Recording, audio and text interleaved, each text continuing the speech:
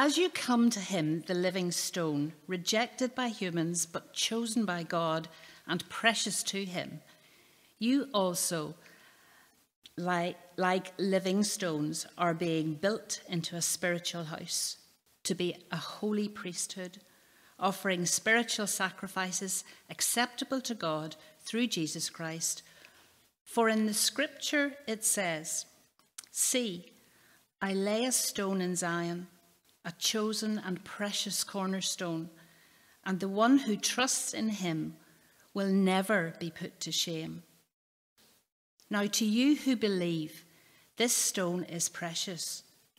But to those who do not believe, the stone the builders rejected has become the cornerstone, and the stone that causes people to stumble, and a rock that makes them fall. They stumble because they disobey the message, which is also what they were destined for. But you are a chosen people, a royal priesthood, a holy nation, God's special possession, that you may declare the praise of him who called you out of darkness into his wonderful light. Once you were not a people, but now you are the people of God. Once you had not received mercy, but now you have received mercy.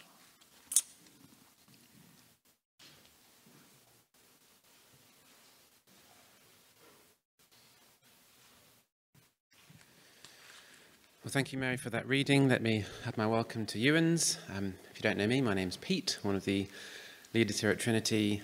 It's lovely to see you, particularly if you're here for the first time. We're really pleased that you are with us this morning. It'd be a great help to all of you if you could keep open your Bibles in that passage, which I'm now going to speak on. Let me pray for us. Our Father, we are so thankful that we have this moment together to read your words, and that we have your Spirit with us to help us to see and to grasp the glory of your Son. And so we pray, please, might we grasp more of him and more of the great privilege it is to be one of his people. We pray that we might have faith today and rest and rejoice and worship. We ask it in Jesus' name. Amen. I wonder if you've ever found yourself thinking, have I really made the right choice? It can be a fairly painful question to ponder, especially if the issue is serious. Perhaps you spent some money, bought a new car, holiday item of clothing, and you're thinking, was it really worth the money? Perhaps you've left your job, started another. Did I do the right thing? Will I really be happier now? Perhaps it's a big life decision, a move, a marriage, a school for your child. Have I made the right choice? The more important these questions are, the more agonizing the concerns. But what about if you're a Christian here this morning? Do you ever find yourself wondering, have I really made the right choice about Jesus? Perhaps you look around and you see many people unconvinced by his claims. You see many people hostile to his concerns. You see friends, neighbours, family members utterly disinterested. And perhaps you feel some of the social pressure against you, the jokes, the put-downs, the digs, the distance, and you wonder, have I really made the right choice? You may have heard last year about the conversion of the former Muslim and new atheist Ayaan Hirsi Ali.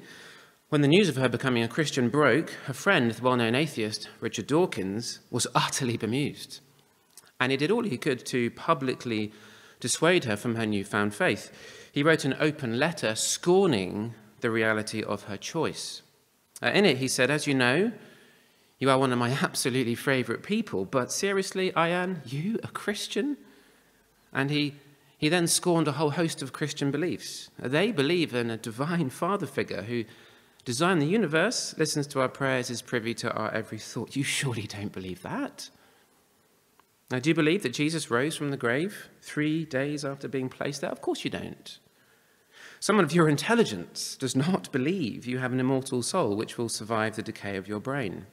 Christians believe every baby is born in sin, saved from hell only by the redemptive execution of Jesus. Do you believe anything close to that nasty scapegoat theory? Of course you don't. I've always thought of you as one of the bravest people I know. How could you succumb to such weakness? And that's just one fairly mild example of the kind of pressure that many Christians feel. No wonder we find ourselves asking, have I really made the right choice?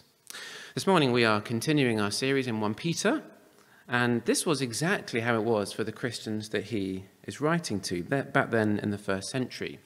There was social pressure against this scattered minority. Those around them heaped abuse on them for not conforming to the values of the age and for worshipping a different God, Jesus Christ, and him alone. And this letter then is written to help Christians to stand firm and to be faithful in a hostile world. Last week we thought about some of the horizontal implications of following Jesus, the call to love one another deeply from the heart. But in today's passage, Peter then considers the question of who exactly is the church, what is the nature of the Christian community, and why would you want to be a part of it when the world is against it? We're going to see three things. Here's the first. Those who come to Jesus, the living stone, are part of God's new temple. Verse 4, as you come to him, the living stone, rejected by humans, but chosen by God and precious to him, you also, like living stones, are being built into a spiritual house to be a holy priesthood, offering spiritual sacrifices acceptable to God through Jesus Christ. So Peter talks about what happens when someone becomes a Christian. He describes Jesus in verse 4 as the living stone. Living because although he was rejected and nailed to a cross, God raised him from the dead, the living stone.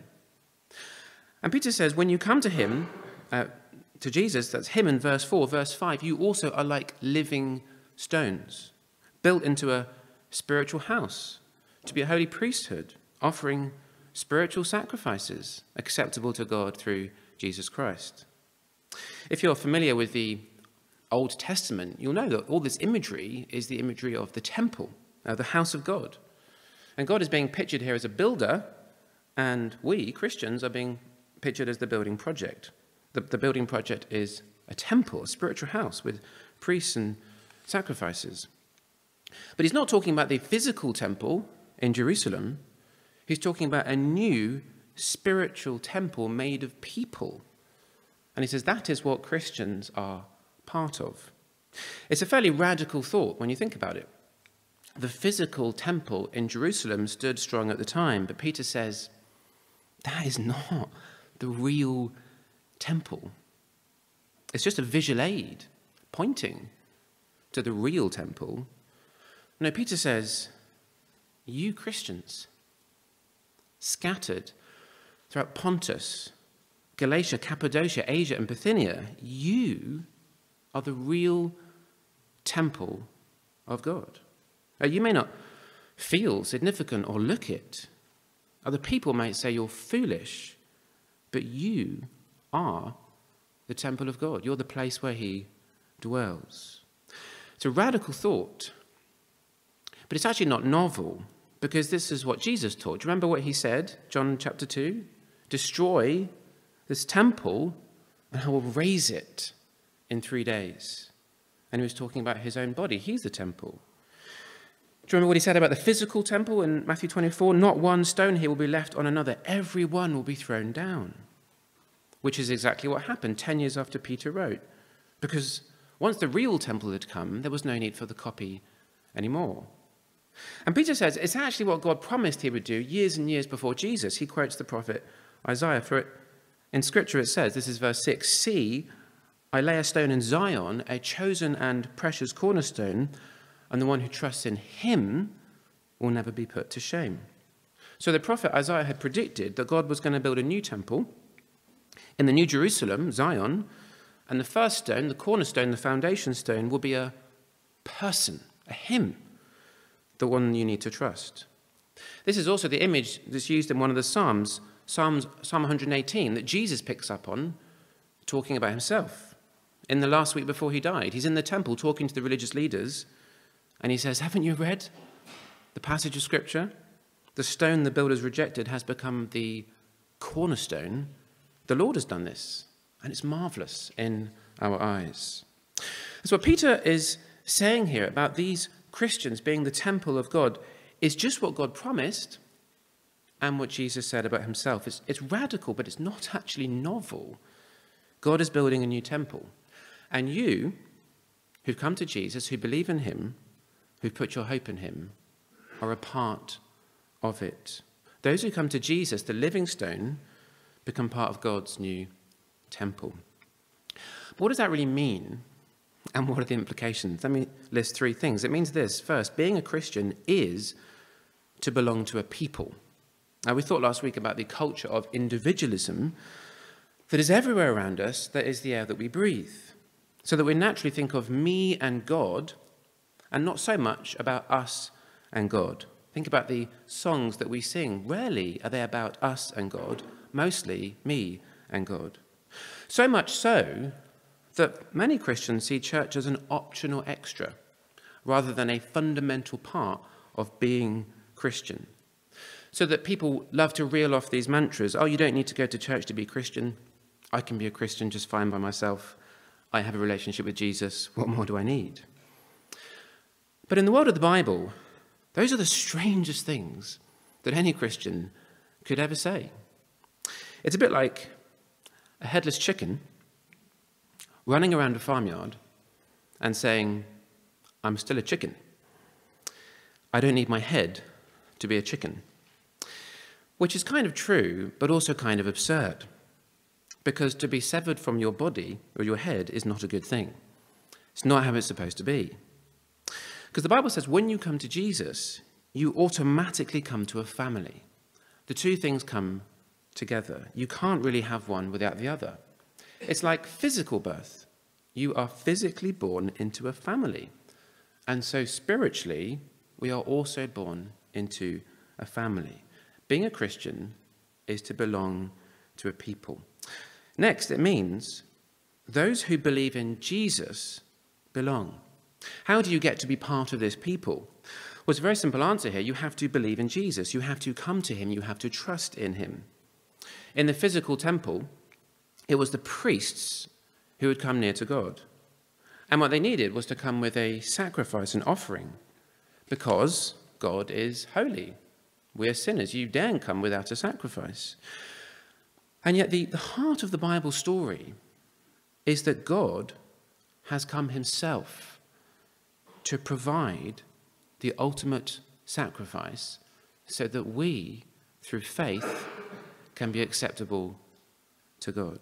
In space, time, and history, Jesus took on flesh to suffer in our place and to offer his own life, his blood on the cross, as a perfect priest and perfect sacrifice. So that if we trust in him, we are joined to him. And the remarkable thing is he takes our sin and we receive his righteousness. We are cleansed from our sin. We are covered. We're loved by God. So that Peter can say, all of you now are priests. You have access to God. You can come and offer your lives as a sacrifice that are acceptable to God because he loves you, because he is for you. You see, God is not like a policeman jotting down in his notebook the things we've done wrong. No, he's a father who loves us because we're his children. He accepts us. He is for us. He delights in us. And those who believe in Jesus belong to God's people. If you're not a Christian here this morning, we are delighted that you're here. It is such a joy to have people week by week who are just investigating the Christian faith. And one of the things that you'll notice if you do that is that it's not just information, it's a call to respond. Jesus calls you to come to him. And you need to do that. You cannot belong unless you believe. Showing up on a Sunday does not make you a Christian. Jesus says, come to me, and then you'll belong.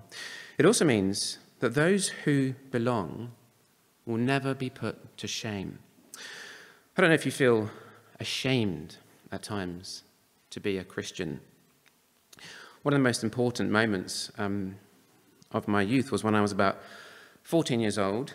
And as a typical 14-year-old, I was fairly terrified of being known as a Christian. I did all I could to stay quiet about it. It's pretty hard at primary school to escape because my dad would give assemblies as a local pastor, which was pretty embarrassing. But secondary school was a solace. For a while, I was unknown. And then the worst thing happened. My younger sister came to school, and not only did she come, she went to the Christian Union, and not only did she do that, she ganged up with my other sister and asked me why I wasn't going. Incredibly frustrating to be exposed by your sisters. And so on one sunny afternoon at lunchtime, I remember walking the walk of shame from the playing field to the classroom where the Christian Union meeting was happening. My back was turned upon everyone I knew, my head bowed low, step by step by step. The shame of being known as a Christian. In case you're wondering, that was the best thing for me. But Peter says here that whatever the world says and thinks, in the end there will be no shame and none whatsoever. Because to be part of this people, in the end, will not lead to shame. The one who trusts in him will never be put to shame. No, in the end, it will be the opposite. There will be honor, glory, vindication for those who trust in him. Because in the end, it will be seen that we stood against the world, which will perish. That we stood with his people, who will be vindicated. That we stood with Christ, the coming King. And so whatever the world says, there is no better choice than to associate with the people of God, because those who belong will never be put to shame. So here's the first big truth this morning. Those who come to Jesus, the living stone, become part of God's new temple. Here's the second. Those who reject Jesus, the cornerstone, will in the end fall. Verse 7. Now, to you who believe, the stone is precious, but to those who do not believe, the stone the builders rejected has become the cornerstone, and a stone that causes people to stumble, and a rock that makes them fall. They stumble because they disobey the message, which is also what they were destined for. So here Peter contrasts the destiny of those who embrace Jesus, which is honor, and those who reject him, which is to fall. And it's very stark language, and we need to listen carefully to it. He gives a couple of illustrations from the Old Testament. The first is Psalm 118, where the image of the scrapyard is used. The builders are building a building, and they're looking for a foundation stone. They come across one particular one, but they don't want it. Looking at it, they say no, and they chuck it. But that turns out to be a pretty poor choice. In fact, a terrible choice. Because God is also building a building, and the very stone they chuck is the one that he then uses as his cornerstone. And when you translate that image, it becomes a fairly terrifying reality. Because what it means is the one you crucified, Jesus, has become the centerpiece of human history, the judge of all mankind, the one before whom we will all stand. And you rejected him. It's terrifying. And then, quoting Isaiah, he uses another image. It's someone walking outside, perhaps on a dangerous mountain path, and there's a stone on the ground that's not seen, but then trips them up, and they fall to great danger. What Peter is doing here is explaining that although God thinks of Jesus as precious, and although you Christians think of Jesus as precious, you have to understand the world will hate him and be deeply offended by him and stumble over him. Because the real Jesus, although he is wonderful, is inescapably divisive. And sinners who do not want to move away from their sin cannot tolerate him. And so, it's going to be like this. To some, he will be a stone of refuge, a safeguard from the coming storm, precious. But to others, a snare a stone which makes them fall, a rock of offence and stumbling. And that is exactly what we see today. Although all over the world people are turning to Jesus every day, many, certainly in our culture, cannot accept the real Jesus. People don't mind having him as one amongst many. Comparative religion is okay. People don't mind putting him on the list of the top 100 most influential people of all time, maybe 1, 2, or 3, in the same category as everyone else. We're happy to acknowledge he existed and that he was a good man, but we cannot accept him as unique. That won't do. We cannot accept his authority. We make the rules, not him. We cannot accept that we need him because we don't need anyone. And so most people can only cope with a diluted Jesus, a therapeutic Jesus who makes you feel good. Jesus on our terms, not the real Jesus. But that's nothing new. It's always been like this. The real Jesus offended the religious establishment of his day, and the real Jesus offends progressive society today because his claims are uncomfortably exclusive. He's the only one who can save. His diagnosis of the human condition is painfully accurate. We are lost in our sin, and his intolerance of human hypocrisy is uncomfortably confrontational because the issue is with all of us. We are all in danger of hypocrisy. And so what happens is the closer you get to Jesus, the more you actually listen to him, understand him, the more you will either love him because of his astounding mercy towards the undeserving, or frankly, you'll loathe him because he deeply offends your pride. And so, with Jesus, you either rise or you fall. You either turn to him as your only hope, or you stumble over him. And that's what we need to expect, that many people will stumble over him, and we mustn't be surprised. Verse 9, they stumble because they disobey the message, which is also what they were destined for. And so the reason that people won't accept Jesus is because of a heart of disobedience. They don't really want God. That's why. And yet at the very same time, Peter says, this is no surprise to God. As he puts it, it is what they were destined for. Which is to say, in God's mysterious providence, he chose before time to pass over them and to hand them over to their sin. That is mysterious. It is to tread on holy ground, but it is true. And so those who reject Jesus, the cornerstone, will in the end fall. And this for us today is both a comfort and a warning. It's a comfort, Christian. You have not made a poor choice. Whatever the world says now, the only wise thing is to seek refuge in Jesus, the only one who can save us from the coming storm, the cornerstone of God's new building, the Saviour of our souls. There is no safer place to be. And yet clearly this is also a warning. And we may have the love of the world, and we may have the praise of humanity. You can get an OBE, an MBE, a glowing obituary. You can be an influencer, a celebrity, loved by society. But in the end, it will mean absolutely nothing. It's all vanity. Because if you reject the King of Kings, the Lord of Lords, the cornerstone, you are in the worst place you could possibly be. And I cannot really comprehend or articulate how important that is. But in essence, what you do with Jesus is what you do with God, and it will determine your destiny. Because those who reject Jesus, the cornerstone, will in the end fall. Here's the third point. But you have the great privilege of being God's chosen people, saved to bring him praise. In this last point, Peter turns back to these Christians. He describes the nature of the Christian community using the most glowing and exalted words.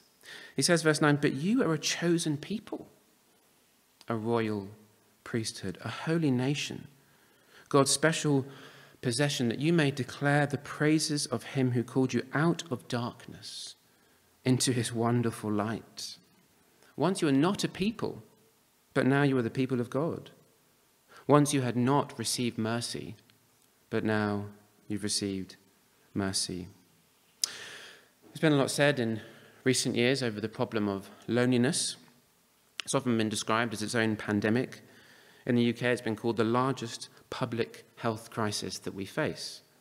A study in 2022 revealed that in the UK, 49% of people reported feeling lonely, occasionally, sometimes, or always. And just over 7% experienced chronic loneliness, meaning they felt lonely often or always. And so although we live in a culture of mass communication, mass connectivity, it is also one of profound loneliness. And although we talk about community all the time, that language seems to actually hide a painful reality, which is that people don't really belong to communities anymore. They don't really belong to families or friendships or neighborhoods. There may be people online who share our opinions, but an online community is something of an impossibility. Now, the reality is that most people are not known, not really loved, don't really belong, are deeply lonely, and are in need of community. And here is what God is doing. He is saving a people, not just a collection of individuals, but a people. And he says, you Christians, though you are scattered and far from home, exiles, strangers in the world, you are part of the people of God. And that is the greatest privilege imaginable. The words he uses are very familiar: a chosen people, a royal priesthood, a holy nation, a treasured possession. Those are exactly the words used of Israel at Mount Sinai in Exodus 19 and now applied to Christian believers. And so what was once true in part for Israel is now completely the case for the Christian. We are the people of God, God's multinational race through Jesus Christ. We are priests to the world. We're a nation set apart for God. We are his treasured possession. We're the people that God has saved from darkness. Darkness is where we were, but now we have been called into his wonderful light. We are these people by the sheer mercy of God. God's mercy is his extraordinary love for undeserving sinners. That is, we don't deserve this privilege, and we didn't seek it, we're not worthy of it. But God, when we were far from him, made us a people. When we'd not received mercy, he poured out his mercy on us. You see, Christianity is for the undeserving. It's for anyone willing to acknowledge their need, their sin. Jesus died on the cross for our sins as an expression of God's abundant mercy. And you and I can experience that mercy today if we would call upon him. And notice what God's intention is. He says that you may declare the praises of him who brought you out of darkness into his wonderful light. And so the church has been saved for worship, to praise the greatness, the excellencies of God. Because what we come to see is that God is far, far better than we ever imagined he would ever be. He is worthy, uniquely worthy of all that we have. He is great, he is awesome, he is wonderful, he is glorious, he is perfect, he is excellent. And what that means is whatever our situations are, we always have reason to praise because of who God is and what he has done. It is our duty and our deepest joy to praise him. And so, whatever the world says, there is no greater people to belong to, no greater community, no greater identity.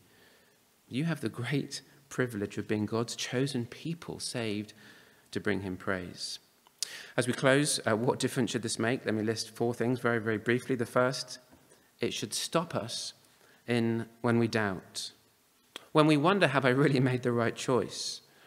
Because we recognize the answer is absolutely, I've made the right choice. There is no better choice.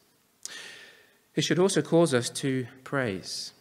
It is a wonderful thing to be brought out of ourselves and our little lives into something far bigger and far better.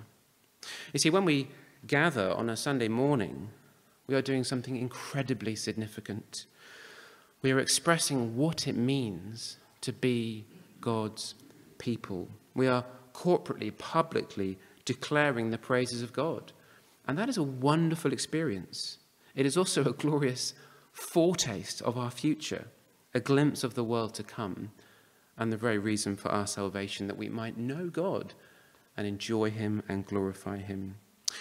This should also bind us to each other. As we saw last week, we have been saved to be this one another community together, the local church, an expression of God's universal church, a body, a fellowship, a covenanted community. It is a wonderful thing to belong to a local church. Our identity is not just I, it is we. And then finally, this should lift our spirits. Perhaps this morning you are particularly conscious of being downtrodden. And perhaps you're feeling alone, mistreated, abandoned, especially conscious of the cost of being a Christian. Well, this is what we see this morning. You could not be more blessed than you are. You could not be more treasured by God.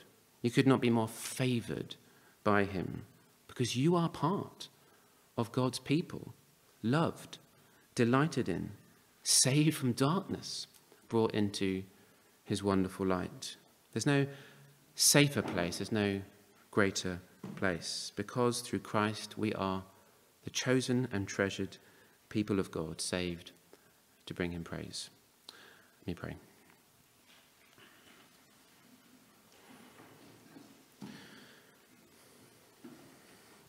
Our Father, we are so thankful that you are the God of astounding mercy, and yet you are the God who has poured out your mercy on us through Jesus Christ.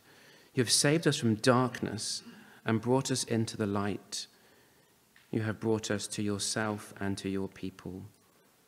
And Father, we pray that we might know Jesus and be found in him and belong to your people.